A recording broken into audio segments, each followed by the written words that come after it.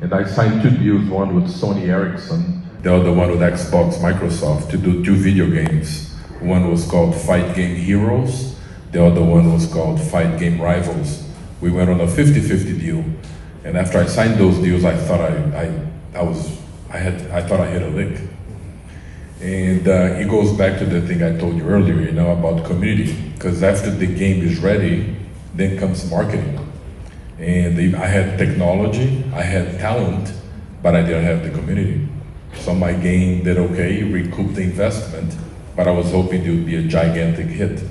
So for young filmmakers, one thing that I would like to share that I've learned is the importance of community.